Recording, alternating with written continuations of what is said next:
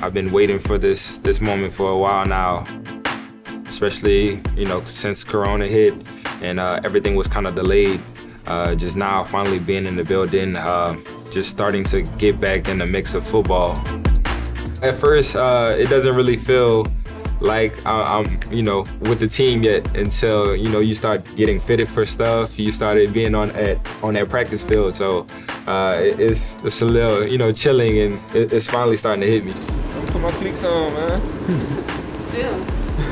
It's a great feeling, and I'm glad to be here.